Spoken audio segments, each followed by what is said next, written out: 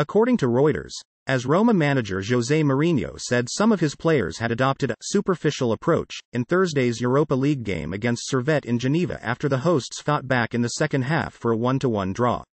Mourinho's side took the lead in the first half through Romelu Lukaku, but Servette pegged them back shortly after half-time through Chris Badia. According to Reuters, Japan's Nikkei share average edged lower on Friday, keeping it on course to post its first weekly drop after 4 straight weeks of gains, as tech shares slumped amid a rise in bond yields. The Nikkei ended the morning session down 0.08% at 33,461.71, setting it up for a 0.48% slide this week. According to Bloomberg, the Bank of Japan racked up the most unrealized losses on its bond holdings on record in the latest 6-month period, illustrating the challenge facing Governor Kazuo Ueda if he moves toward normalizing policy. The paper loss on those assets was 10.5 trillion yen at the end of September, the largest loss in data going back to fiscal 2004, according to the central bank's semi-annual financial statement Tuesday. It's more than 60 times bigger than the 157 billion yen loss tallied for last fiscal year. According to Bloomberg, copper advanced to the highest level in 11 weeks on concerns over the looming shutdown of a large mine in Panama and amid expectations of a widening ore supply deficit in 2024. The Panama government has said it will shut First Quantum Minerals Limited's Cobre operation, which produces about 1.5% of the world's supply.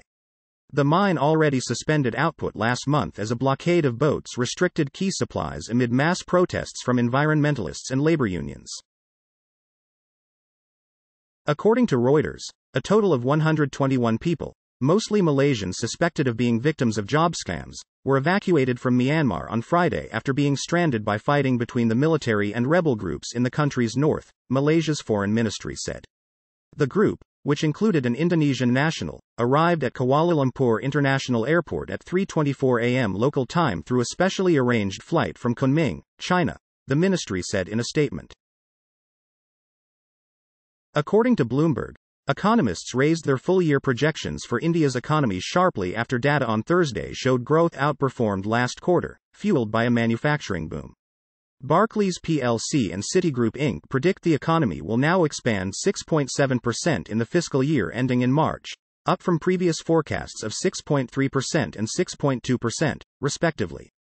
Several other analysts also bumped up their estimates. According to Reuters, China's finance ministry recently surveyed financial institutions about a sovereign bond issuance plan for next year, 2 people with direct knowledge of the matter said on Friday. China's bond issuance plans have attracted growing market attention after the government lifted its fiscal deficit for 2023 in October to free up more funds to kickstart the sputtering economy.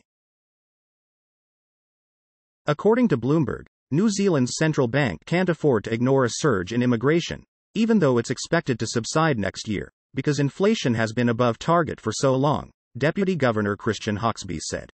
When you're in an environment where inflation's at target and inflation expectations are really well anchored, you've got the luxury to look through things and bide your time, Hawkesby said in an interview Friday in Wellington. When inflation's above target, has been above target for a prolonged period and core inflation pressures are slow in terms of coming back to target, you don't have that luxury. According to Bloomberg, shares in Asia were poised for a mixed opening after Wall Street saw a late-day rebound in trading, helping the S&P 500 notch one of its biggest November rallies on record. Recent gains in treasuries stalled. Equity futures for Japan and Hong Kong were slightly higher while those for Australia declined. The S&P 500 climbed 0.4% Thursday, capping one of its best November returns in the past century, and closing within 5% of its 2022 peak. The Nasdaq 100 fell 0.3%. According to Bloomberg, President Xi Jinping's government has vowed all year to restore foreign investors' shattered confidence in China. Since a meeting with U.S. leader Joe Biden steadied ties, Beijing is gradually putting his words into action. China has unleashed a flurry of market access concessions in the wake of last month's Leaders Summit. Beijing approved a long-delayed MasterCard Inc. joint venture, then followed up by green-lighting one of the world's largest technology mergers between U.S. chipmaker Broadcom Inc. and cloud company VMware Inc. Last week, officials announced visa-free access to China for 6 countries. According to Reuters, core consumer inflation in Japan's capital Tokyo likely grew in November but at slower pace than the month before, a Reuters poll of economists showed on Friday, in a sign that price pressures may be easing.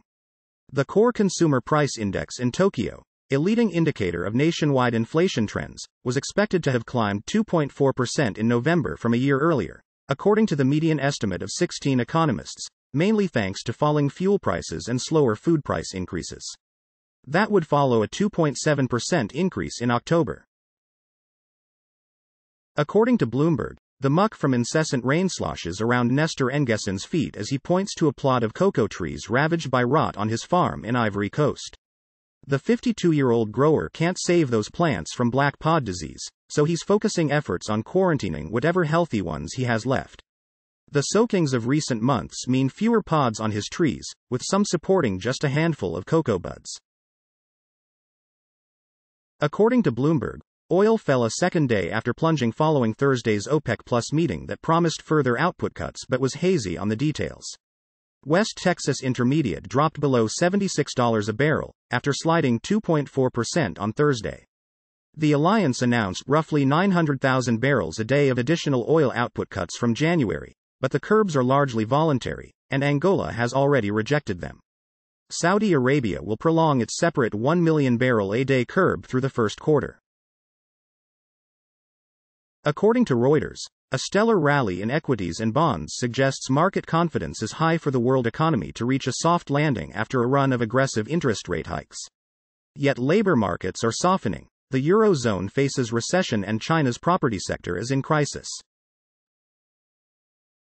According to Reuters, Asian shares edged lower, starting the last month of the year on a weak note after recent rally, although anticipated interest rate cuts in Europe and the United States should help ease pressure on local currencies and central banks. Nikkei's broadest index of Asia-Pacific shares outside Japan fell 0.4% after a surge of 7.3% last month, the most since January. Japan's Nikkei was flat, having also jumped 8.5% in November in the best month in 3 years. According to Bloomberg, a group of offshore creditors to China Evergrande Group is demanding controlling equity stakes of the property developer as well as its 2 Hong Kong subsidiaries as part of discussions on the firm's revamped restructuring proposal, according to people with knowledge of the matter. Their offer is the latest twist before a court hearing on Monday, when the distressed developer faces the risk of a liquidation order unless it submits a convincing restructuring plan. Creditors are requesting their debt be swapped for controlling stakes, the people said, after Evergrande proposed offering 17.8% of the parent and 30% of each of the subsidiaries, Evergrande Property Services Group and China Evergrande New Energy Vehicle Group. According to Bloomberg, Japanese life insurers have cut currency hedging by the most in more than a decade, signaling receding concern of a rebound in the yen that would wipe out returns from overseas assets. Derivatives including forwards, swaps and put options protected 47.8% of foreign securities held by life insurers at the end of September, down from 52.7% 6 months ago.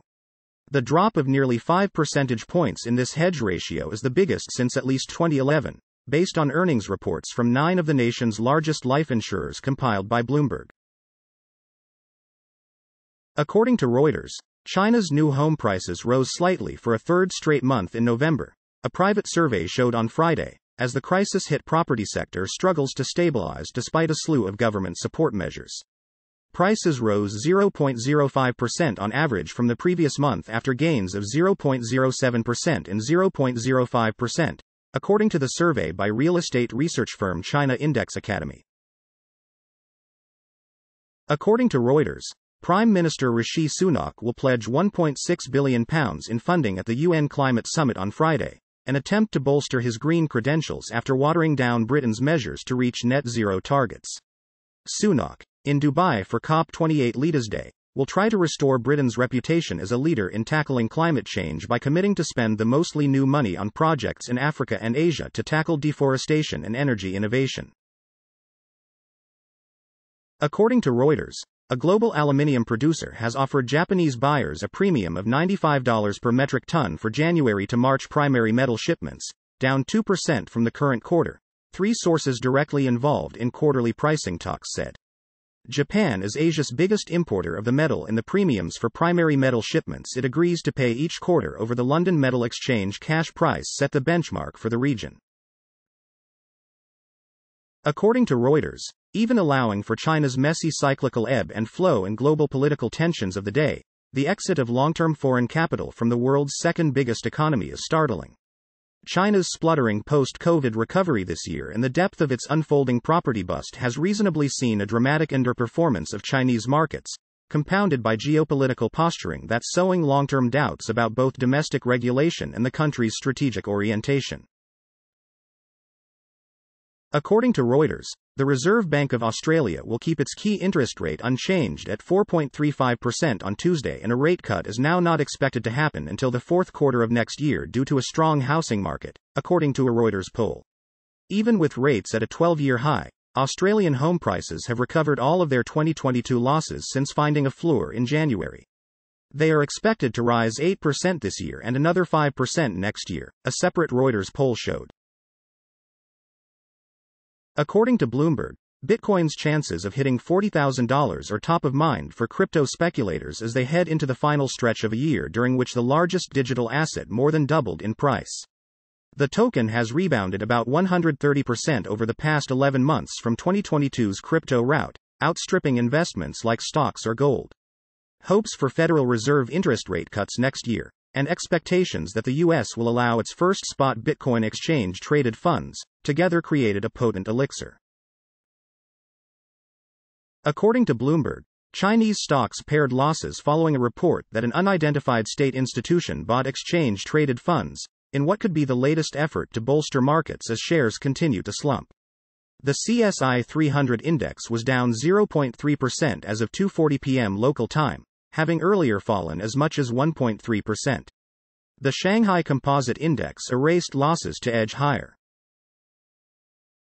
According to Bloomberg, India's record-breaking rally in small-cap stocks is nearing an important hurdle that could set off an even further bullish move in the coming year, should it give way. The Nifty Small-Cap 100 Index has rallied 47% so far this year and is headed for a formidable upside barrier, represented by the upper end of a long-term rising channel which has its origin at the 2009 low. The boundary currently rests around 4% above the November close. According to Bloomberg, sign up for the Green Daily newsletter for comprehensive coverage of the climate summit right in your inbox. World leaders have arrived in Dubai for United Nations climate talks with Saudi Crown Prince Mohammed bin Salman, German Chancellor Olaf Scholz and Brazil President Luiz Inácio Lula da Silva among those due to address the summit. According to Reuters, mutual funds that hold bonds are selling like hot cakes in China as investors bet the central bank will cut interest rates further to aid the struggling economy. More than 50 bond-focused mutual funds were launched in November, raising 105 billion yuan in total, the biggest monthly fundraising this year, according to data from fund consultancy Zben Advisors. According to Reuters, leaders from across the world are poised to address the UN climate conference on Friday, with many expected to speak about the hardship of climate impacts unfolding in their countries. In the day's opening address, Britain's King Charles is expected to warn that repeated signs of climate impact are being ignored, with devastating consequences. According to Reuters, the Russian ruble steadied on Friday, pulling away slightly from the more than one-week low hit in the previous session, with support from capital controls, high oil prices and expectations of another interest rate increase this month.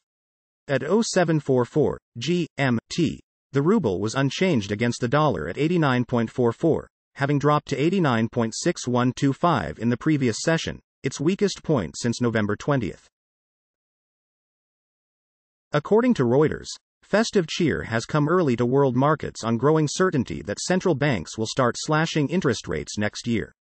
For sure, key U.S. jobs data will test the exuberance, while Australia's central bank could reinforce a view that rates have peaked.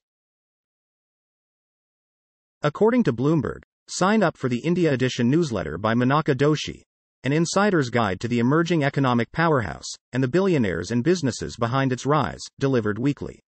India is set to restart imports of Venezuelan oil after a 3-year hiatus, according to brokers and shipping fixtures, as it rushes to take advantage of a U.S. move to ease sanctions on the South American nation. According to Reuters, more banks will need to report and then reduce the carbon emissions linked to their capital markets deals, after an industry-led standard setter for carbon accounting launched its long-awaited methodology on Friday. Credible and widely adopted carbon accounting standards are considered vital for improving the transparency and accountability of the role corporations play in generating emissions. According to Bloomberg, SenseTime Group Inc. is exploring carving out its autonomous driving and healthcare units for separate fundraising, people familiar with the matter said, as the Chinese AI company looks to expand these businesses. The Hong Kong-listed firm has approached potential investors for the funding plans, said the people, who asked not to be identified as the information is private. SenseTime is looking to sell partial stakes in the units to other companies in the industry, followed by financial investors at a later stage, one of the people said.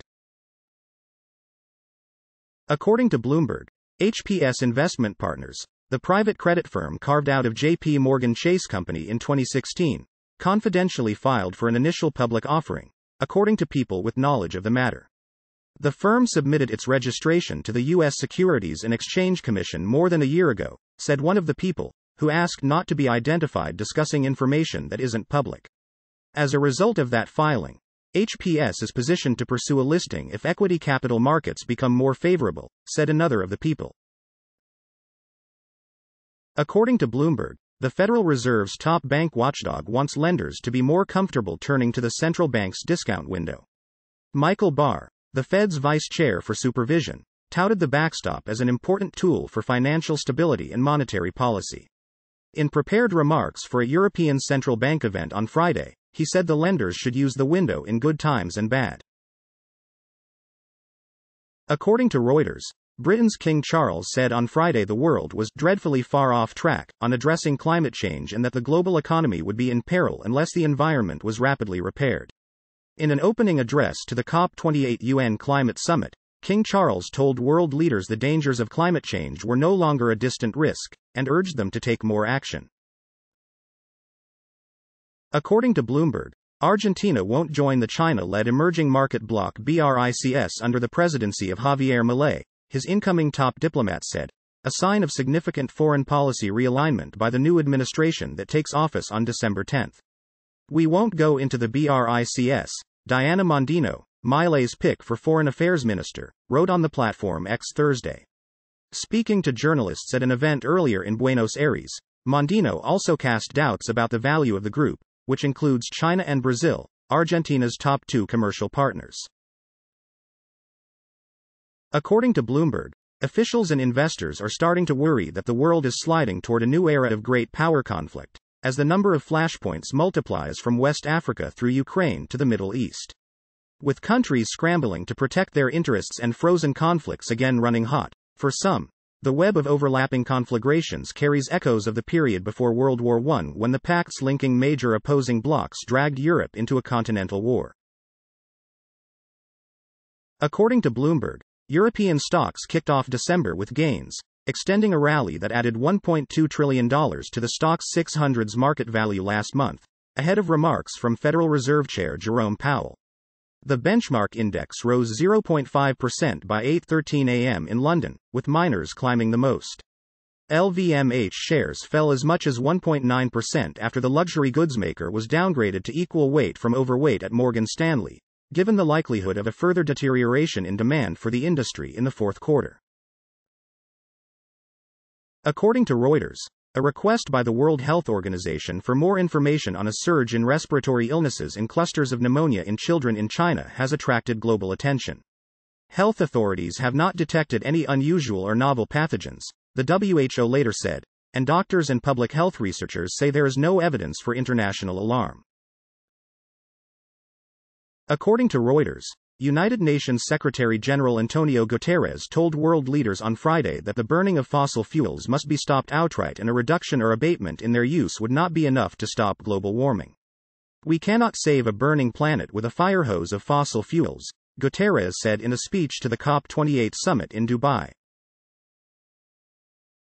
According to Bloomberg, the Philippines is planning to import tons of onions to prevent another absurd increase in prices, which soared earlier this year on tight supply and made the kitchen staple briefly costlier than chicken and beef. Import licenses will be issued to private firms to bring in 21,000 tons of onions before the end of the year, according to a statement from the Bureau of Plant Industry on Friday. The measure is to guarantee ample supply amid an expected increase in demand over the holiday period, the department said. According to Reuters, the Ethereum blockchain's historical greenhouse gas emissions before a major software upgrade last year were equivalent to the yearly emissions of Honduras, a University of Cambridge study showed on Friday. Blockchains, the digital ledgers that underpin cryptocurrencies, typically consume large amounts of energy as they produce coins and process transactions, drawing criticism from environmentalists and some investors. According to Reuters, world leaders from nearly 200 countries were due to address the UN climate summit underway in Dubai, where their countries' delegations are assessing their progress toward meeting global climate goals. Here are the latest comments. According to Reuters, Spanish billionaire and Zara founder Amancio Ortega has bought a logistics center mainly used by Amazon in Dublin, Ireland, for €225 million, his investment firm Ponte Gadea said on Friday. It is the first time Ortega's firm has invested in logistics real estate in Ireland, Ponte Gadea said. In March, it bought a luxury residential building in Dublin with 120 apartments for rent for around €100 million. According to Bloomberg, sign up for the India Edition newsletter by Manaka Doshi, an insider's guide to the emerging economic powerhouse, and the billionaires and businesses behind its rise, delivered weekly. India increased oil imports from Russia and Iraq last month as refiners maximized purchases of cheaper barrels to bolster margins and meet product demand, according to Kepler data. According to Reuters, China's state-owned Beijing Capital Group has hired Citigroup to sell its wholly owned Singapore waste management company Eco in a deal that could fetch $300 million to $400 million, said two sources with knowledge of the matter. Beijing Capital bought the business from private equity firm Navis Capital for 246 million Singapore dollars in 2015, Navis Capital said at the time. According to Reuters, the Russian ruble slid to a more than 1 week low on Friday as a favorable month-end tax period passed, on course to record a weekly decline for the first time in 7 weeks after a rally spurred by capital controls, high oil prices and interest rates. By 0937 GMT, the ruble was 0.5% weaker against the dollar at 89.90, its weakest point since November 20. According to Bloomberg, a year after President Emmanuel Macron received a warning that France's credit status faced closer scrutiny, the possibility of a humbling downgrade is looming ever larger. With debt stuck around 110% of gross domestic product, the criteria S&P Global Ratings specified to keep its A assessment are being tested. It has scheduled an update on Friday, almost exactly 12 months after announcing a negative outlook. According to Reuters, a United Nations-led effort to use space satellites to detect methane leaks from fossil fuel infrastructure has alerted governments to 127 major methane plumes across 4 continents since its launch at the start of this year. Methane is a potent greenhouse gas, with 80 times the warming power of carbon dioxide over a 20-year period. Such emissions from the burning of fossil fuels so far have driven about a third of global warming. According to Reuters, a group of infrastructure investors around Europe are working on the sale of their stakes in European airports, leveraging on the recovery of travel in the wake of the COVID-19 pandemic, according to bankers, investors and industry sources. Among the largest of the airports that may see a change of ownership as soon as 2024 is Edinburgh, 5 of the sources said. According to Reuters, Japan's Toyota Motor is partially suspending production at its plant in Tianjin, China, the GG News Service reported on Friday, as global automakers face strong sales competition in the world's top auto market. The suspension is part of a major production adjustment in response to weak sales of gasoline engine cars, GG said. According to Reuters, Eurozone bond prices rose on Friday after their best month in more than a year, as investors waited to hear whether Federal Reserve Chair Jerome Powell would push back against the sharp fall in yields. Germany's 10-year bond yield was last 3 basis points lower at 2.415%, pairing some of Thursday's 6 bits per second increase. The yield, which moves inversely to the price, fell by 36 bits per second in November in its biggest monthly drop since July 2022, reflecting a dramatic rally in prices. According to Reuters, UN Secretary-General Antonio Guterres urged world leaders at the COP28 climate summit to plan for a future without fossil fuels, saying there was no other way to rein in global warming. Speaking a day after COP28 President Sultan Ahmed Al-Jaber proposed embracing fossil fuels into the future, Guterres said, "We cannot save a burning planet with a fire hose of fossil fuels." According to Reuters, Russia is working on the assumption that sanctions against it by the United States and its allies will last for many years, but that U.S. influence on the world economy is waning, Kremlin spokesman Dmitry Peskov said on Friday. According to Reuters, at Nasser Hospital in southern Gaza, a man cradling a boy with a bloodied scalp cried for help. A girl who had arrived in an ambulance with an unconscious man missing the top of his left foot sobbed as a medic examined her eye. According to Reuters, Japan's Nomura Holdings on Friday said it has appointed former UK Treasury official Tom Scholar as non-executive chair of its European division. Scholar will succeed David Godfrey as chair of Nomura Holdings plc, Nomura International plc and Nomura Bank International plc from April 10, 2024, the company said in a statement. According to Reuters, global stocks edged up on Friday, having closed out their best month in 3 years the day before, as investor confidence that interest rates will fall next year has lured cash into equities, cryptocurrencies and gold at the expense of the dollar. The MSCI All-World Index eased 0.1%, mostly on the back of declines in Asian stocks. According to Bloomberg, after 2 years of delays and production snags, Tesla Inc. has finally handed the first Blade Runner-esque Cybertrucks over to customers. Chief Executive Officer Elon Musk delivered a handful of vehicles to their new owners Thursday, including Reddit co-founder Alexis Ohanian. The handovers at Tesla's Austin headquarters were part of a live-streamed launch event on X, the social media platform Musk owns. According to Bloomberg, South Africa's National Treasury agreed to provide a R47 billion support package to Transnet Society Limited, backing efforts by the nation's beleaguered rail and ports operator to improve its finances and performance. The company will be able to access R22.8 billion immediately under a guarantee facility, the Treasury said in a statement on Friday. Transnet will have to meet strict guarantee conditions for the rest of the funds, according to the statement. According to Bloomberg, President Vladimir Putin has ordered the transfer of all the rights to managing St. Petersburg's Pulkovo Airport from foreign shareholders that include Germany's Fraport AG and the Qatari Wealth Fund by shifting their stakes into a new Russian entity. Under a decree published late on Thursday, stakes in the Cyprus-registered concession that runs the airport of the second-largest Russian city will be consolidated in a new domestic company.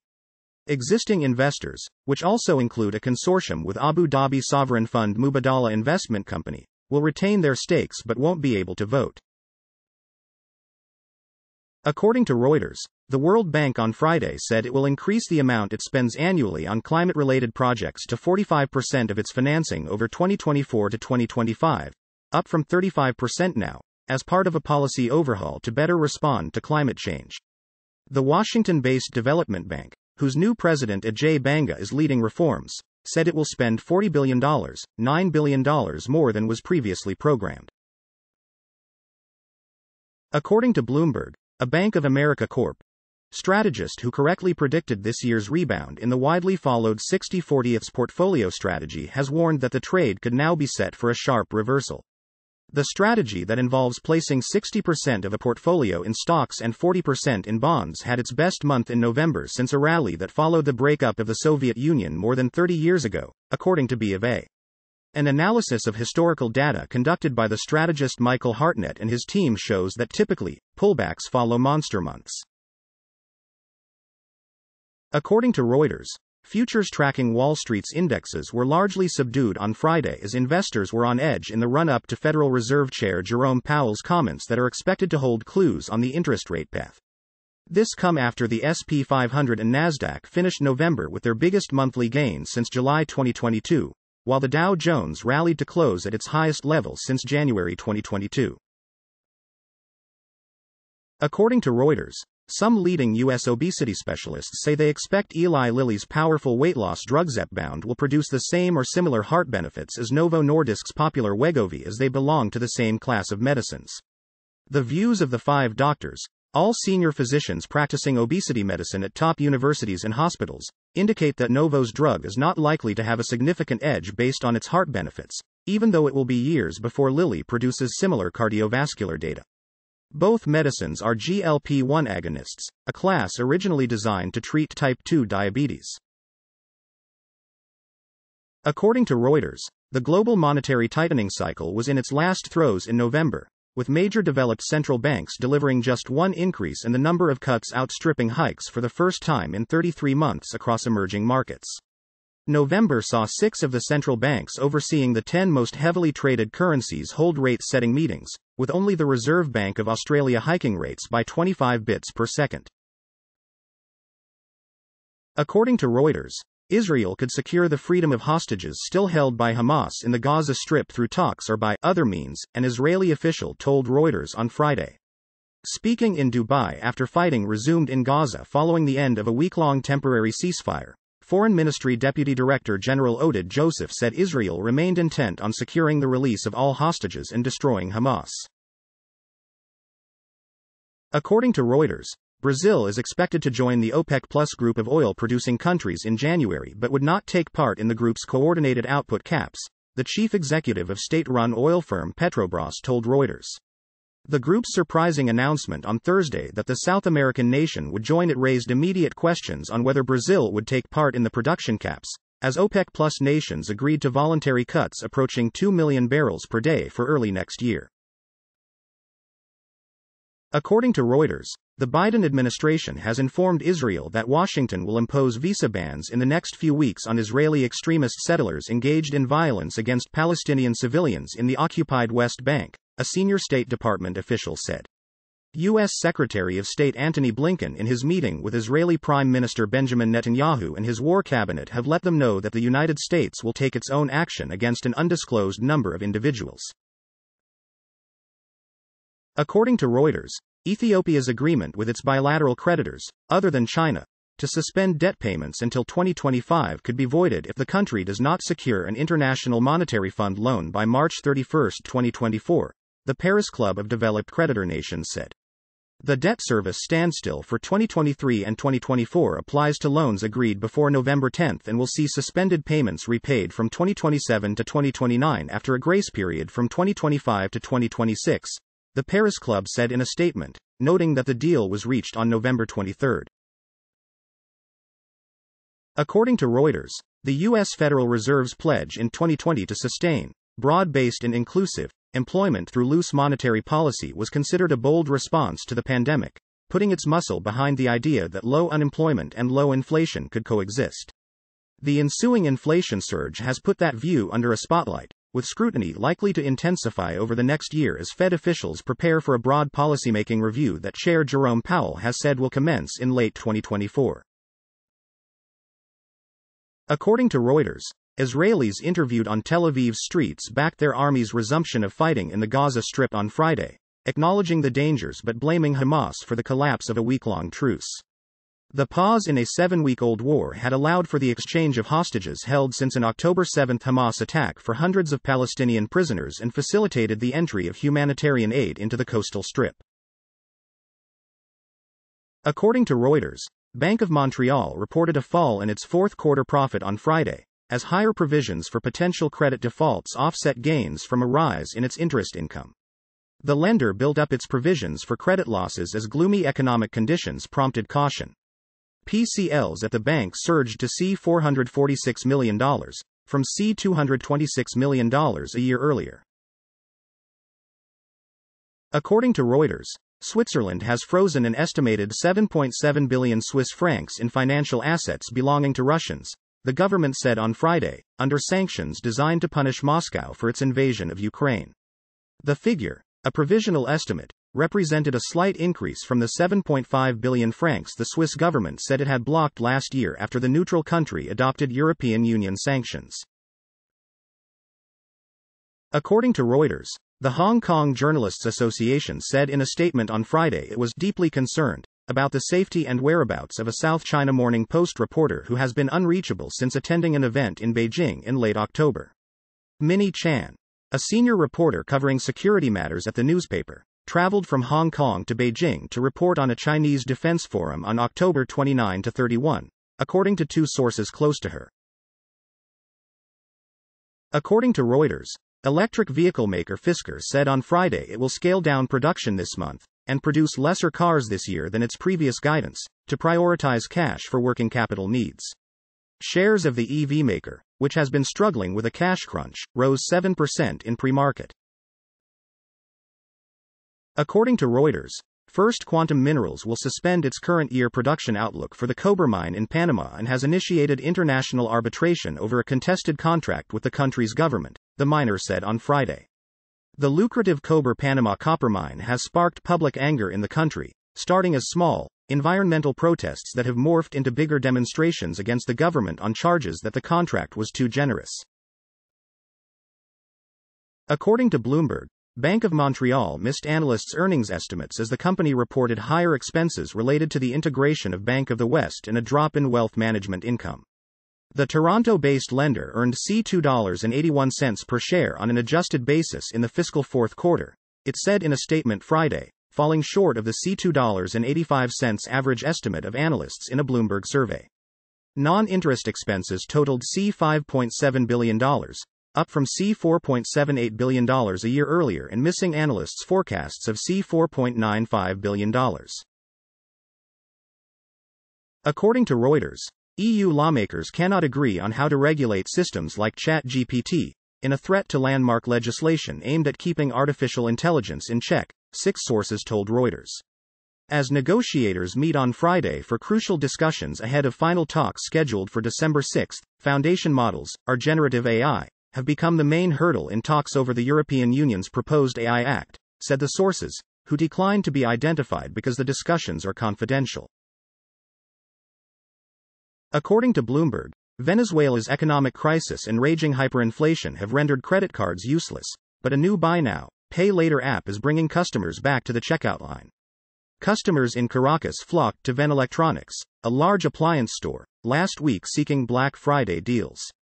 Their purchases were bankrolled by Caixia, which has added more than 1.2 million clients in just over a year thanks to pent-up demand for consumer credit. According to Reuters, Apple and Paramount Global have discussed bundling their streaming services at a discount, the Wall Street Journal reported on Friday. Shares of media company Paramount rose 3% in pre-market trading. According to Reuters, shares in Worldline surged almost 12% on Friday after a media report said Crédit Agricole was considering acquiring a stake in the French payment processing company. The French lender is exploring building a stake in Worldline in an effort to help stabilize its struggling payments partner, Bloomberg reported, citing people familiar with the matter. According to Yahoo Finance, U.S. stocks took a breather on Friday after wrapping up a stellar month, as investors waited for Federal Reserve Chair Jerome Powell to potentially shed light on whether an interest rate cut lies ahead. Dow Jones Industrial Average futures hovered above the flatline, losing momentum after reaching a fresh closing high for 2023. Futures on the S&P 500 and on the tech-heavy Nasdaq 100 were down around 0.1% and 0.2%, respectively. According to Reuters, U.S.-listed shares of Alibaba Group Holding dipped on Friday following a Morgan Stanley downgrade on concerns over slower turnaround in its key businesses, just hours after rival PDD raced past to become the most valuable Chinese e-commerce firm. Alibaba's U.S. shares slipped 1.5% to $73.70 in pre-market trading, tracking a fresh one-year low. They are down 14% since the company posted in line second quarter revenue and scrapped plans to spin off its cloud business. According to Reuters, risky bank bonds that cratered during the implosion of Credit Suisse rallied hard in November, as the market found new energy, climbing around 4% in the best month since January. Invesco's $1.1 billion exchange-traded fund of additional Tier 1 bonds jumped 4.6% last month, while a global ICE B of A index that includes AT1 bonds rose 4.4%.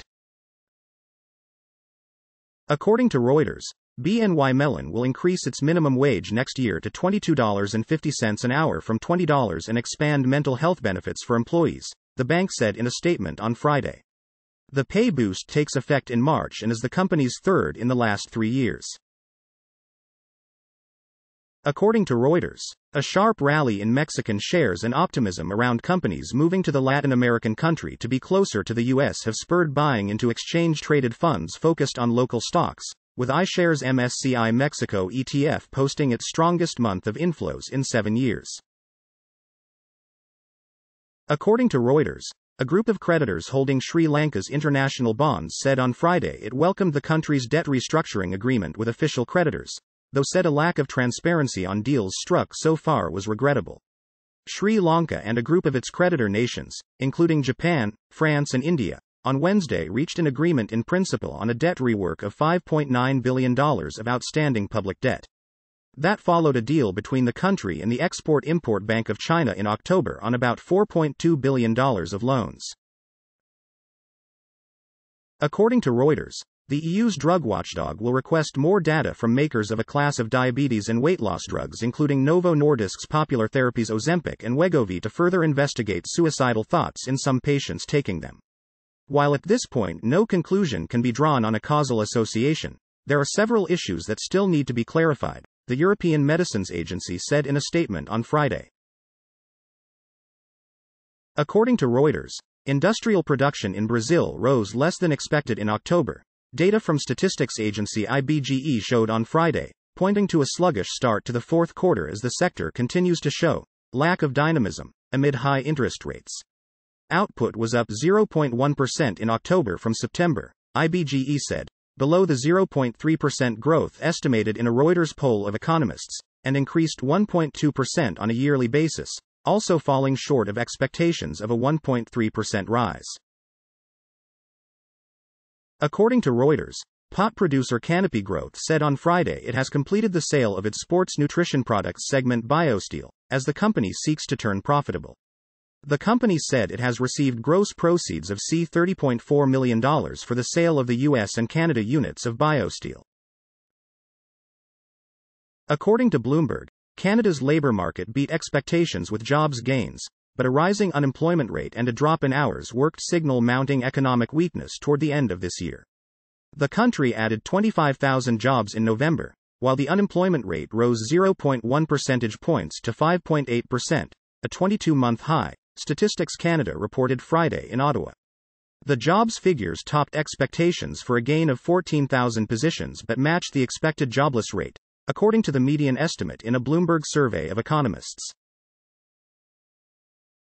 According to Reuters, the European Medicines Agency's Safety Committee on Friday recommended changes to product information for all medicines that contain the ingredient pseudoephedrine to address safety concerns related to neurological and heart-related side effects.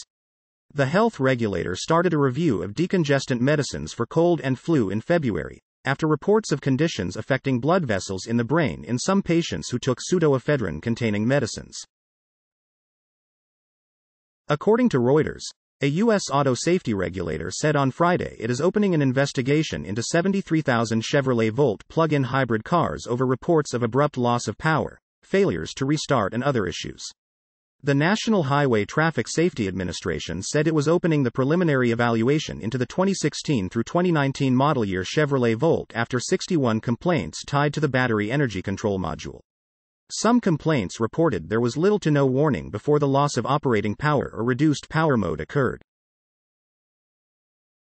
According to Reuters, the Biden administration on Friday issued long-awaited guidance that will limit Chinese content in batteries eligible for electric vehicle tax credits starting next year. In a win for automakers, the U.S. Treasury will temporarily exempt some trace critical minerals from new strict rules barring materials from China and other countries deemed a foreign entity of concern. According to Reuters, Japan will stop building new coal power plants that do not have emission reduction measures in place, Prime Minister Fumio Kishida told the COP28 climate summit in Dubai on Friday. In line with its pathway to net zero, Japan will end new construction of domestic unabated coal power plants, while securing a stable energy supply, Kishida said. According to Reuters, Wall Street's indexes were set for a subdued open on Friday as investors were on edge in the run-up to Federal Reserve Chair Jerome Powell's comments that are expected to hold clues on the interest rate path. This comes after the S&P 500 and Nasdaq finished November with their biggest monthly gain since July 2022, while the Dow Jones rallied to close at its highest level since January 2022. According to Reuters, banks will need to account for a third of the emissions linked to their capital markets deals when they report their carbon footprint, after an industry-led standard setter launched a long-awaited methodology on Friday. Disagreement between banks over how much of the emissions should be apportioned to them delayed a decision, considered a crucial part of making emissions reporting credible. According to Reuters, Asian spot liquefied natural gas prices fell this week to a 7-week low despite cold weather, as demand remains muted and global supply conditions ease after recent maintenance and geopolitical tensions. The average LNG price for January delivery into Northeast Asia fell 6% to $15.70 per million British thermal units, the lowest since mid-October, industry sources estimated. According to Reuters, U.S. grains trader Cargill on Friday said it completed the acquisition of 3 soybean crushing and biodiesel production plants in Brazil that were previously owned by Granule, a privately held company. Cargill, which made a binding offer for Granule's assets in August for an undisclosed amount, said it had already gotten Brazilian antitrust approval for the deal. According to Reuters, shares of crypto miners and Bitcoin tracking companies climbed in pre-market trading on Friday as the world's largest cryptocurrency extended a recent rally to touch a near 19-month high on improving risk appetite. Bitcoin, up 2% at $38,410, has been gaining since October on optimism that a potential approval of a spot exchange-traded fund is likely to unleash more capital investments in the digital asset sector. According to Reuters, Vietnam's Prime Minister Pham Minh Chinh said on Friday that his country has forged a plan with G7 governments and lenders for how it would use an agreed multi-billion-dollar cash injection to reduce its coal use. He announced the launch of the so-called Resource Mobilization Plan, a critical milestone in landing the funds, alongside European Union partners on the sidelines of the COP28 International Climate Summit in Dubai. According to Reuters, Argentine President-elect Javier Milei has picked conservative election campaign rival Patricia Bullrich as his security minister, his office said on Friday, another signal of the outsider libertarian selecting a more moderate first cabinet.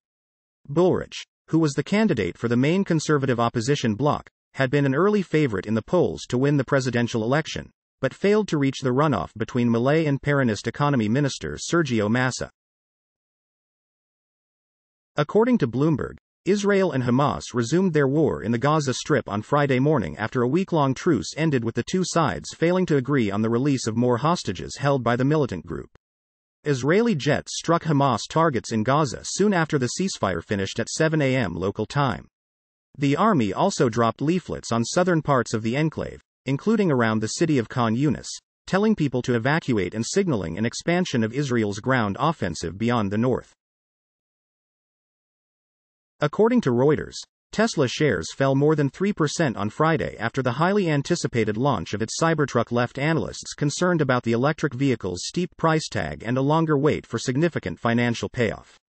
The $60,990 starting price for the long-delayed Cybertruck is more than 50% higher than what CEO Elon Musk had touted in 2019 and a cost analysts have said will draw select, affluent buyers.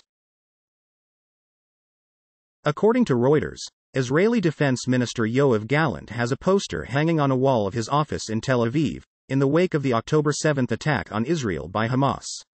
It shows mugshots of hundreds of the Palestinian militant group's commanders arranged in a pyramid.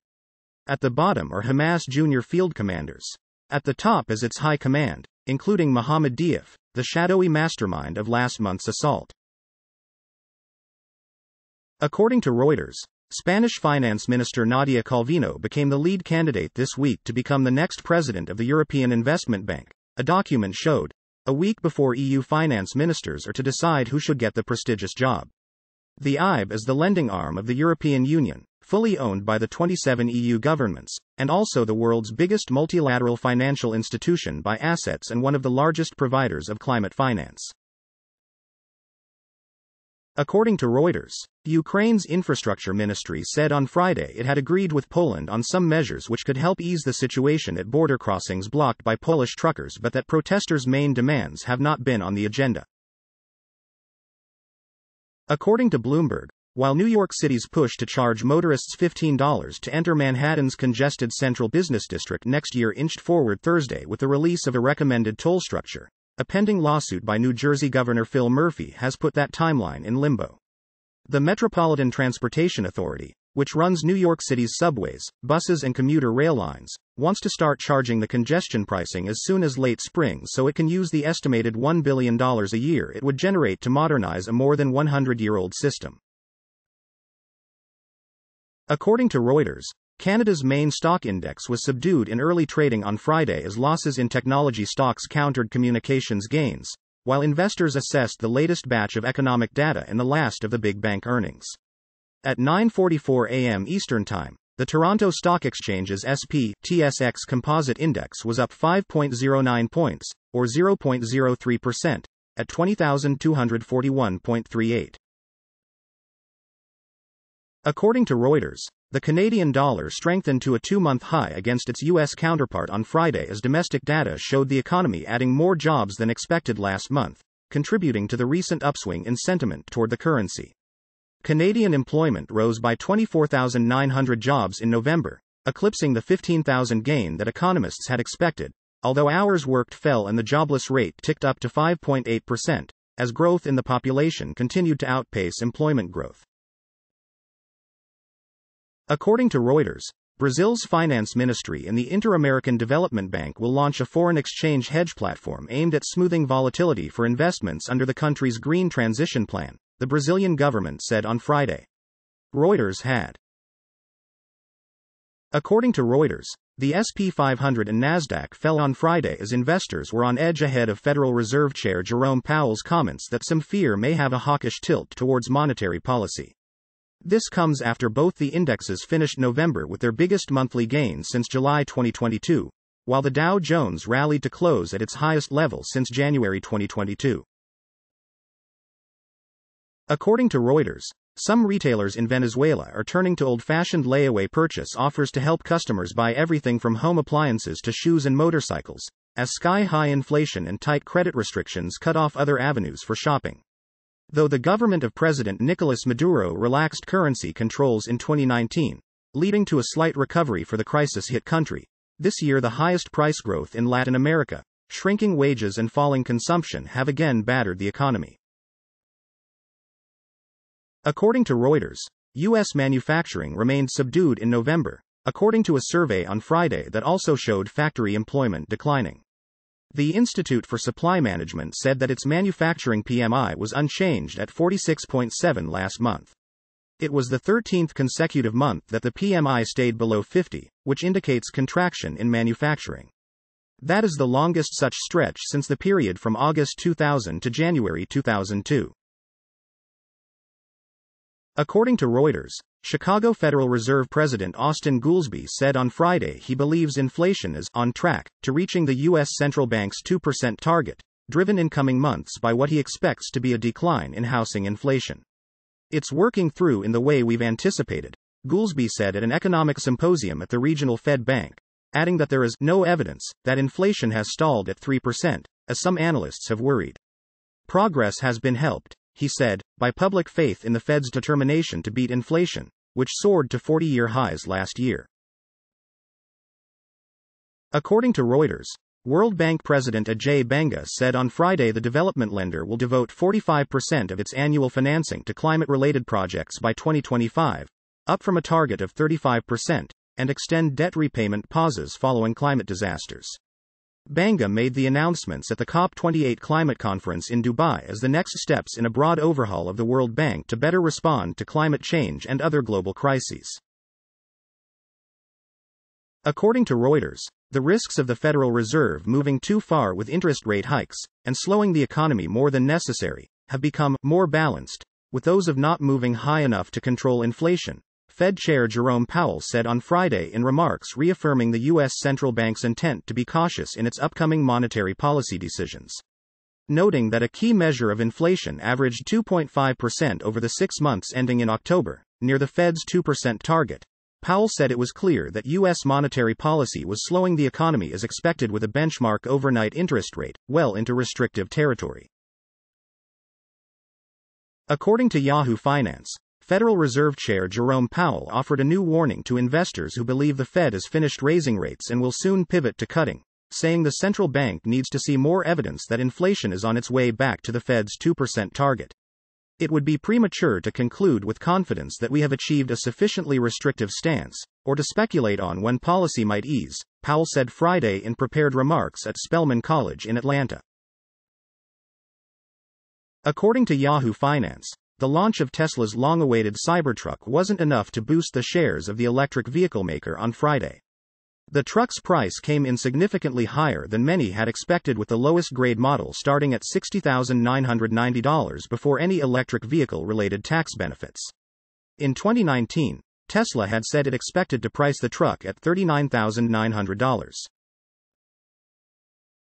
According to Reuters, Givenchy creative director Matthew M. Williams is leaving the LVMH-owned label after 3 years, the brand said on Friday, without announcing a successor. The exit is the latest in a series of designer changes at some of the industry's smaller fashion labels, including Kering-owned Alexander McQueen, while the world's biggest brand, Louis Vuitton, recently extended the contract of womenswear designer Nicolas Ghesquière after a decade in the job. According to Reuters, Brazil's central bank still sees its current pace of 50 basis point interest rate cuts per meeting as appropriate and expects it to remain in place for the next few meetings, multiple board members said on Friday. Remarks from Governor Roberto Campos Neto and Economic Policy Director Diogo Guillen came as the central bank's Monetary Policy Committee prepares to gather for the final time this year on December 12 to 13. According to Reuters, Norway's $1.5 trillion sovereign wealth fund, the world's largest, said on Friday it has been appointed by a U.S. court to co-lead an ongoing U.S. securities class action relating to the now bankrupt Silicon Valley Bank. SVB's collapse in March was the trigger for the worst banking shock since the 2008 global financial crisis, sending bank stocks globally on a wild ride. According to Yahoo Finance, the Israel-Hamas war is nowhere near settled, with fighting picking up again after a week-long ceasefire to facilitate the exchange of hostages. The shooting could continue for weeks or months. But there are a few things that haven't gone wrong since Hamas terrorists attacked Israel on October 7, and financial markets are passively showing relief by discounting risks related to the war. One of the biggest worries after October 7 was whether Iran, the Middle East's most notorious troublemaker, would overtly or covertly escalate by attacking Israel, Israel's allies, or anybody else. According to Reuters, Germany's RWE has signed an agreement with the UAE's clean energy developer, known as Masdar, to develop a 3-gigawatt wind project off the coast of Britain, capable of powering around 3 million homes, the companies said on Friday. The announcement came after British Prime Minister Rishi Sunak said at the COP climate conference in Dubai earlier on Friday that the two companies had committed to invest up to £11 billion in the project. According to Bloomberg, a startup specializing in high-performance batteries is close to starting operations at a facility near Chicago's Central Business District that will help power devices such as night vision headsets and radios for the U.S. military. Nanograph received a $10 million grant from the U.S. government as part of President Biden's Inflation Reduction Act to build what the company says is the Midwest's first large-volume facility to produce silicon oxide, an important ingredient for a new kind of longer-lasting battery that can be used in electric vehicles and medical devices. It's part of a wave of investment in U.S. capacity to make more lithium-ion batteries at home as the country looks to compete with China, which controls large swaths of the world's output. According to Reuters, Eurozone bond prices rose on Friday, a day after clocking their best month in more than a year, as soft U.S. data and comments from Federal Reserve Chair Jerome Powell supported the view that rate cuts could come as early as the first quarter next year. Powell said the risks of under and over tightening have become more balanced, although he reiterated that it was still too early to declare the Fed's inflation fight finished. He also said it would be premature to speculate on when policy might ease. According to Reuters, Retailers like Amazon.com and Foot Locker are signaling optimism for holiday season sales after stronger than expected figures during Black Friday and Cyber Monday, as heavy discounts lured budget-strained customers on the peak U.S. shopping days. Early estimates on holiday shopping have been encouraging to some investors after retailers sounded cautious notes in the lead-up to the season. Online sales in the U.S. during the 5-day period from Thanksgiving through Cyber Monday hit a record $38 billion, according to Adobe Analytics, while the National Retail Federation said more than 200 million people shopped both in store and online during the holiday weekend, surpassing estimates. According to Reuters, South Africa's rand strengthened against the dollar on Friday, reversing its losses from the previous day, as U.S. Federal Reserve Chair Jerome Powell said the Fed would move carefully on interest rates. At 16:19 GMT, the rand traded at 18.6150 against the dollar, about 1.2% stronger than its previous close. According to Reuters, MSCI's global stock index gained ground on Friday, while the U.S. dollar slipped after Federal Reserve Chair Jerome Powell vowed to move carefully on interest rates. Treasury yields were down in choppy trading after data showed a continued slump in manufacturing, and Powell said the risks of hiking interest rates too much and slowing the economy more than necessary have become more balanced, with the risks of not hiking enough to control inflation. According to Reuters, the Justice Department and National Association of Realtors tangled on Friday in an appeals court over the government's decision to close, and then reopen, an antitrust investigation into the way people pay the thousands of dollars in fees when they buy or sell a home. According to Reuters, the risks of the Federal Reserve moving too far with interest rate hikes, and slowing the economy more than necessary, have become more balanced, with those of not moving high enough to control inflation, Fed Chair Jerome Powell said on Friday in remarks reaffirming the U.S. central bank's intent to be cautious in its upcoming monetary policy decisions. Noting that a key measure of inflation averaged 2.5% over the 6 months ending in October, near the Fed's 2% target, Powell said it was clear that U.S. monetary policy was slowing the economy as expected, with a benchmark overnight interest rate well into restrictive territory. According to Reuters, Wall Street's main indexes inched higher on Friday after Federal Reserve Chair Jerome Powell acknowledged progress in lowering inflation, encouraging expectations the central bank was done with its interest rate hiking campaign. Powell noted a key measure of inflation was near the Fed's 2% target and that it was clear the U.S. monetary policy was slowing the economy as expected. He, however, added the central bank was prepared to tighten policy further if necessary. According to Reuters, governments, development banks and companies announced on Friday initiatives to mobilize billions in climate cash at the COP28 summit, where the UAE has made increasing financing central to its leadership of the UN talks. So far, the world has barely begun to deliver the vast amounts of money needed to help the world pay for the transition away from fossil fuels and deal with the impact of climate change. According to Bloomberg, investors are yanking cash out of the market for inflation-protected bonds as price pressures moderate in the U.S., even as the securities rallied along with the broader market in November. A combined $400 million was pulled out of 5 major exchange-traded funds that target the Treasury's inflation-protected securities in November, according to data compiled by Bloomberg.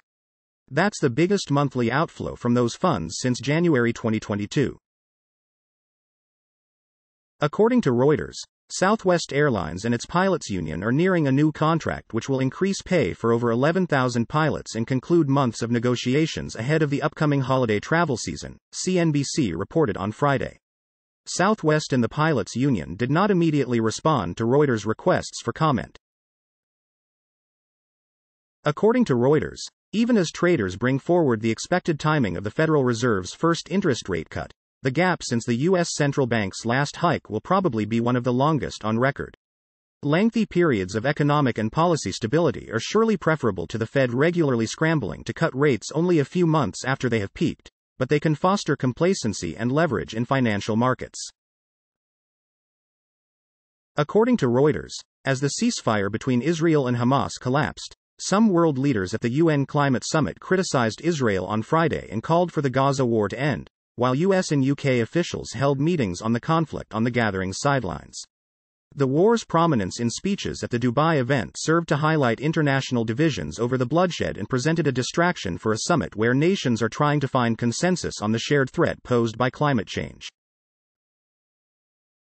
According to Reuters, activist hedge fund Blackwell's Capital is preparing to challenge Wendy's Co.'s board of directors in a push for improvements to the fast food chain's financial performance, people familiar with the matter said on Friday. Blackwell's, run by Jason Aintabi, plans to nominate several directors to Wendy's 12-member board, said the sources, who asked not to be identified discussing confidential deliberations. According to Reuters, Walmart said on Friday it is not advertising on social media platform X, one of the latest brands to say it has dropped the Elon Musk-owned site. "We aren't advertising on X as we've found other platforms to better reach our customers," a Walmart spokesperson said. According to Reuters, U.S. Treasury yields dropped on Friday after Fed Chair Jerome Powell sounded caution on the central bank's interest rate outlook and data showed a continued manufacturing slump. According to Reuters, Brazil on Friday unveiled a proposal at the COP28 climate summit to set up a global fund to finance forest conservation that it hopes can raise $250 billion from sovereign wealth funds and other investors, including the oil industry. The proposal, presented at a panel during the meeting in Dubai, provides for funding to 80 countries that have tropical forests to help maintain their trees, with annual payments based on the hectares conserved or restored. According to Reuters, French digital payments company Worldline is considering options including asset sales as part of efforts to reassure shareholders after a sharp drop in its share price, three people familiar with the matter said. The company lost more than half its market capitalization in late October and sent ripples across the sector after it cut its full-year financial targets, citing the economic slowdown and heightened scrutiny over money laundering risks in Germany. According to Bloomberg, the takeover of Everton FC by 777 partners is facing increasing scrutiny from Premier League officials studying the investment firm's suitability to own a major football club, according to people familiar with the situation. Decision-makers in the Premier League have begun adopting a more skeptical stance in recent weeks after questions were raised about the finances of Miami-based 777 partners, the people said, asking not to be identified because the information is private. According to Bloomberg, a lender run by the billionaire Rubin brothers has filed to seize the Chatwal, a luxury hotel in Midtown Manhattan, after the debt went into default. The property's mezzanine debt, which was loaned by the Rubin brothers' Motcom Estates, is scheduled for a January 17 auction, positioning the winning bidder to take control of the 76-room hotel at 130 West 44th Street, where weekend rates often top $1,000 a night. According to Yahoo Finance, stocks that got slammed amid fears of higher for longer interest rates caught a second wind during the roaring November market rally. The SP Regional Bank Index rose more than 16% during the month, including a more than 2% gain on Wednesday. Cathie Wood's flagship ARK Innovation ETF gained more than 34%. Meme stocks are soaring too, with the broad Roundhill Meme ETF rising more than 20% in November and meme stock favorite GameStop moving up over 20% on Wednesday alone. According to Bloomberg, new rules from the Biden administration to limit a lucrative consumer tax credit for electric vehicles that contain ingredients from China and other foreign adversaries drew the wrath of Senator Joe Manchin, who said the requirements were fraught with loopholes. The Treasury Department rules are another example of the Biden administration clearly breaking the law to try to implement a bill that it could not pass, the West Virginia senator said Friday in an emailed statement. This administration is, yet again, trying to find workarounds and delays that leave the door wide open for China to benefit off the backs of American taxpayers. According to Reuters, Chinese conglomerate ByteDance's TikTok has asked Europe's second-highest court to suspend its designation as a gatekeeper under onerous new EU tech rules until judges rule on its challenge against the label. The Digital Markets Act requires TikTok and other designated gatekeepers Alphabet's Google, Meta Platforms, Apple, Amazon and Microsoft to make their messaging apps interoperate with rivals and let users decide which apps to pre-install on their devices. According to Reuters, MSCI's global stock index gained ground on Friday, while U.S. Treasury yields and the dollar were lower after Federal Reserve Chair Jerome Powell vowed to move carefully on interest rates. Treasury yields fell after Powell said the risks of hiking interest rates too much and slowing the economy more than necessary have become more balanced, with the risks of not hiking enough to control inflation. According to Reuters, Brazilian food processor BRF plans to increase its direct purchases of grain from farmers to 40% of its total by next year, as it seeks to increase control over its production chain while trying to reach traceability goals, executives said.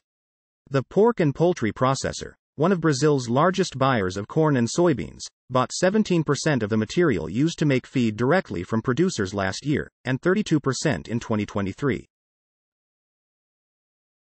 According to Reuters, investors have been piling into an exchange-traded fund designed to track U.S. natural gas prices, in spite of the commodity's dismal performance in 2023. The U.S. natural gas fund's price, tied to the performance of futures contracts on the commodity, has plunged 60.7% so far this year, falling 27% in November alone. According to Bloomberg, Federal Reserve Chair Jerome Powell attempted to push back against investors' growing expectations of interest rate cuts in the first half of 2024. Wall Street responded by doubling down on Friday, despite Powell's warning that it would be premature to conclude with confidence that we have achieved a sufficiently restrictive stance, or to speculate on when policy might ease. According to Yahoo Finance, important people love to have things named after themselves: art museums, libraries, automobiles, even healthcare policies. Just don't put their name on something people dislike. President Joe Biden decided earlier this year to claim ownership of Bidenomics, the shorthand term Yahoo Finance and other news outlets use to describe Biden's economic policies. At first he said of Bidenomics, "I don't know what the hell it is." But then, in June, Biden said, "It's fine, because it is my policy." For the next several months, Biden declared over and over in speeches on the economy, "Bidenomics is working." According to Reuters, a German court has called upon the lawyer of former Wirecard board member January Marsalek, who has been on the run since the implosion of the German payments company, to testify next Wednesday in Germany's biggest post-war fraud trial. Wirecard became the first ever DAX member to file for insolvency in 2020, owing creditors almost $4 billion, after disclosing a €1.9 billion hole in its accounts. According to Bloomberg, Ireland's Paschal Donohoe, whose leadership of euro area finance ministers has elevated his global profile, is considering a bid to lead the International Monetary Fund, according to people familiar with the matter. Donohoe, 49, is currently Ireland's Minister for Public Expenditure and served as Finance Minister from 2017 to 2022. He has led the Eurogroup, the body of finance chiefs that steered the bloc through its sovereign debt crisis and the pandemic, since mid-2020, having been elected late last year for a second 2.5-year term. According to Reuters, investors seeking justification for breathtaking rallies in stocks and bonds are finding hope in the words of Federal Reserve Chair Jerome Powell, even as the central bank insists the fight against inflation has a long way to go.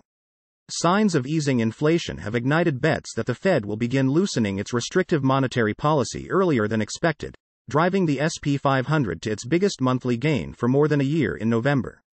Yields on the U.S. benchmark 10-year Treasury, which move inversely to prices, saw their steepest decline in more than a decade. According to Reuters, the White House said on Friday it was prepared to pause sanctions relief for OPEC member Venezuela in coming days unless there is further progress on the release of Venezuelan political prisoners and wrongfully detained Americans. Speaking after a deadline for Venezuelan President Nicolas Maduro to meet certain commitments, White House National Security spokesperson John Kirby said the U.S. welcomed an announcement on Thursday that opposition presidential candidates barred from public office would be able to appeal to Venezuela's highest court. According to Bloomberg, Mexican industrial real estate trust Fibra Next is unlikely to carry out its highly anticipated initial public offering until early next year, according to people familiar with the process.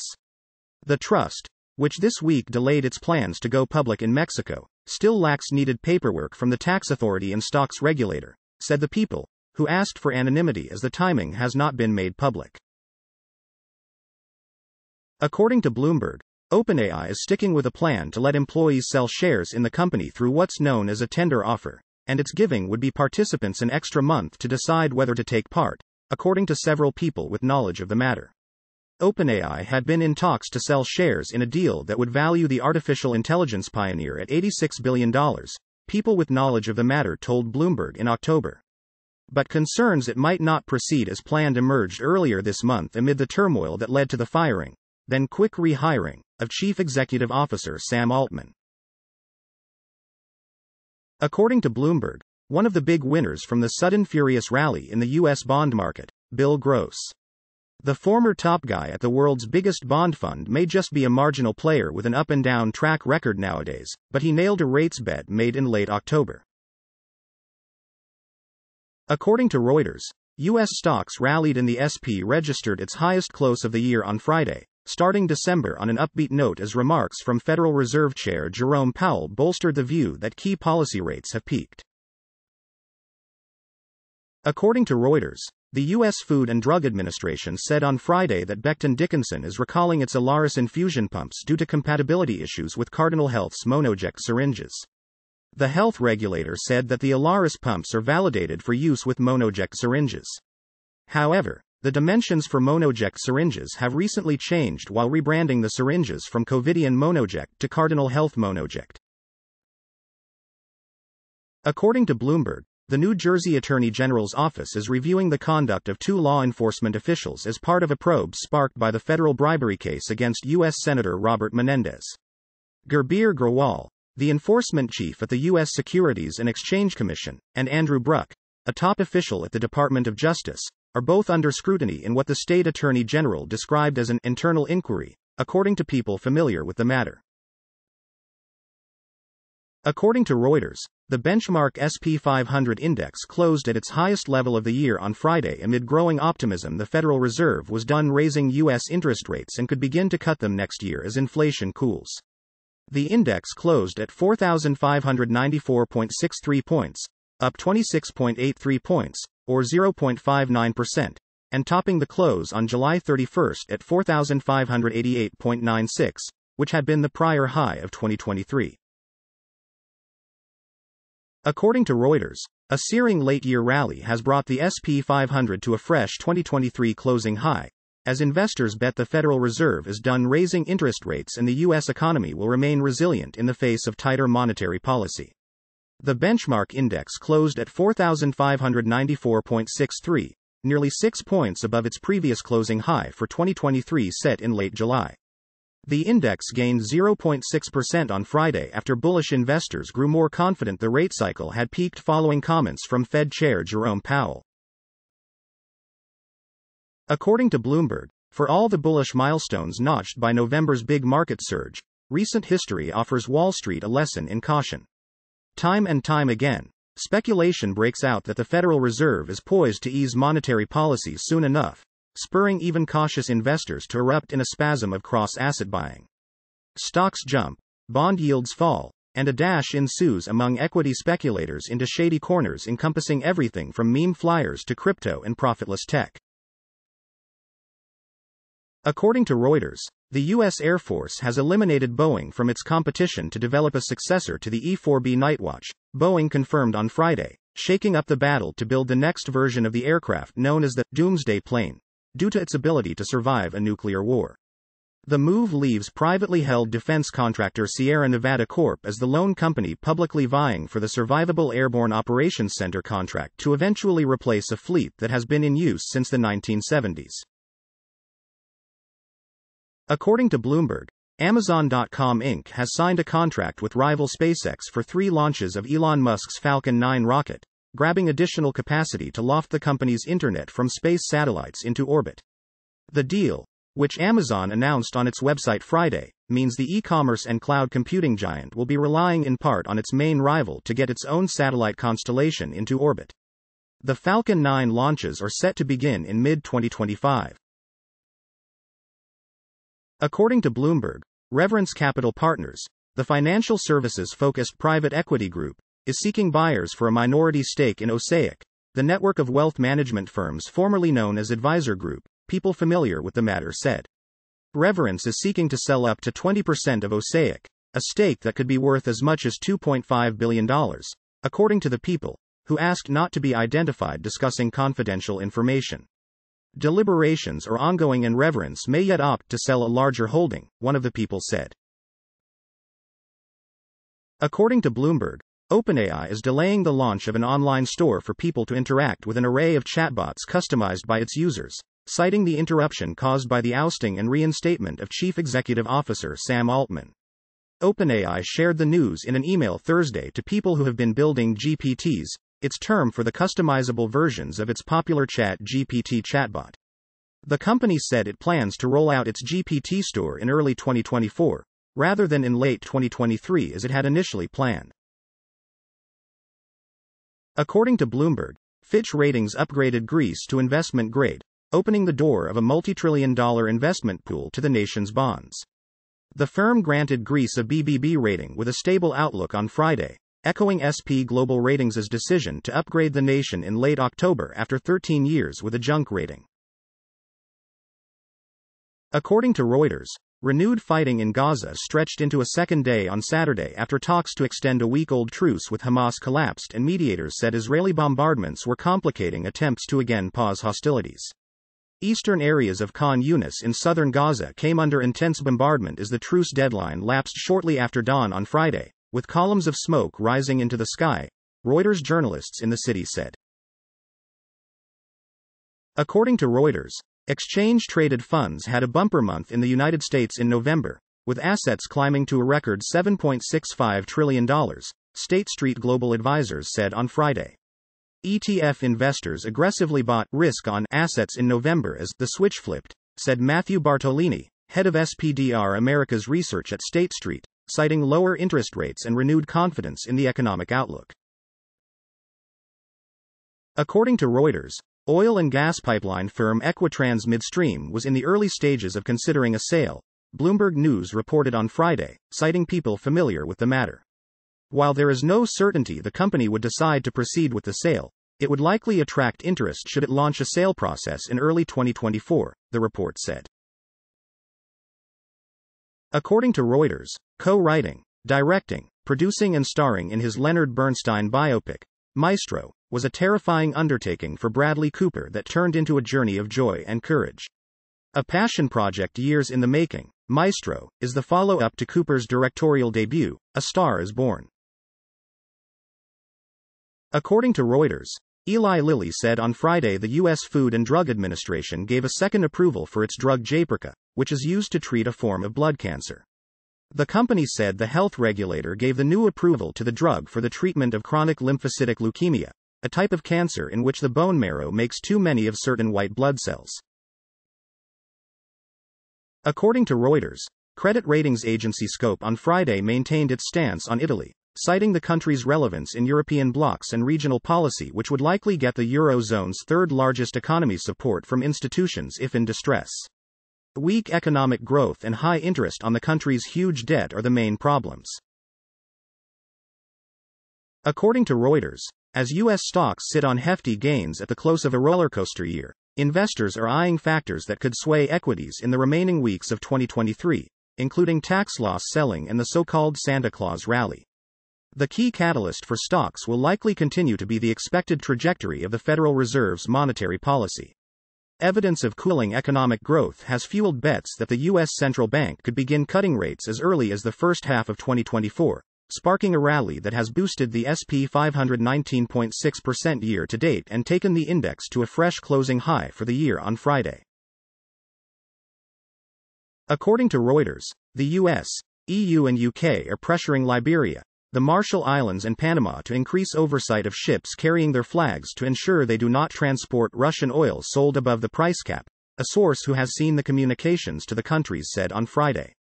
The move marks another escalation in the West's efforts to enforce the $60 price cap on seaborne shipments of Russian oil it imposed to punish Moscow for its war in Ukraine. According to Reuters, former Wells Fargo Company CEO Tim Sloan filed a lawsuit on Friday accusing the bank of failing to pay him more than $34 million after he resigned in 2019 amid a wide-ranging sales practices scandal. Sloan in the lawsuit filed in California state court says Wells Fargo canceled stock awards and withheld a bonus he had earned before stepping down. According to Bloomberg, Lawrence Summers, a new board member at artificial intelligence startup OpenAI, said that the startup's work was extraordinarily important, and that the company needed to operate as a corporation with a conscience. OpenAI has to be prepared to cooperate with key government officials on regulatory issues, on national security issues, on development of technology issues, Summers said on Bloomberg Television's Wall Street Week with David Weston on Friday. According to Bloomberg, even before the U.S. government demanded that Binance Holdings Limited pay $4.3 billion in fines and accused its founder Changpeng CZ Zhao of various crimes, the crypto exchange had been facing significant regulatory challenges globally. Australia cancelled Binance's license for a derivatives operation and searched several of the company's locations there. Singapore ordered the firm to stop doing business in the city-state. Hong Kong warned more than 2 years ago that Binance was an unregulated platform. Even Dubai, where CZ primarily resides, has yet to grant the exchange full authorization. According to Bloomberg, Uber Technologies Inc. has been added to the SP 500 index, after reporting 2 straight quarters of operating profits that have fueled a big rally in the ride-sharing company this year. Jabil Inc. and Builders First Source Inc. are set to join too. San Francisco-based Uber and the latter 2 companies will replace Sealed Air Corp., Alaska Air Group Inc. and Solar Edge Technologies Inc. in the SP 500, respectively. The new additions will join the index prior to the market opening on December 18, SP Dow Jones Indices said in a press release late Friday. According to Reuters, the chief executive of Canadian miner First Quantum said he would have to look into how the company could sustain its finances in the long term, given Panama's push to annul operations at its local copper mine, the miner's biggest revenue source. We have strong finances in the short and medium term, but yes, we have to see how we sustain them in the long term, Tristan Pascal said in an interview with Panamanian newspaper La Prensa published on Friday, when asked about the risk of bankruptcy for the company if Panama operations end. According to Reuters, a U.S. judge on Friday said Donald Trump does not have immunity from criminal charges for actions he took as president, rejecting a bid by the Republican to toss out the case accusing him of conspiring to overturn his 2020 election loss. U.S. District Judge Tanya Chutkan in Washington found there was no legal basis for concluding that U.S. presidents cannot face criminal charges once they are no longer in office. According to Reuters, Ukraine has become progressively stronger over the past year and will soon be able to reopen Kyiv's international airport, President Volodymyr Zelensky's chief of staff said on Friday. Andriy Yermak made the pledge while addressing diplomats at Borispol International Airport outside the capital. According to Reuters, North Korea said on Saturday it would consider any interference with its satellite operations a declaration of war and would mobilize its war deterrence if any attack against its strategic assets were imminent. Pyongyang would respond to any U.S. interference in space by eliminating the viability of U.S. spy satellites, state media KCNA reported, citing a statement from North Korea's defense ministry spokesperson. According to Reuters, while the world's climate diplomats huddle over draft decisions to be made at the end of this year's UN Climate Summit, governments at COP28 are firing off a flurry of new promises for action. Among the expected pledges at COP28 are a goal to triple renewable energy capacity and initiatives on methane and coal power. These voluntary side deals have proliferated in recent years, even as global temperatures and greenhouse gas emissions continue to rise. According to Reuters, a key offshore creditor group of China Evergrande Group supports keeping the developer operating, the South China Morning Post reported ahead of a court hearing on Monday that could decide to liquidate the indebted firm. The group, which owns about $2 billion in offshore notes guaranteed by Evergrande, issued a statement late on Friday urging that Hangda Real Estate, Evergrande's flagship onshore unit, be allowed to maintain operations to ensure completion of homes and delivery of homes, the newspaper said.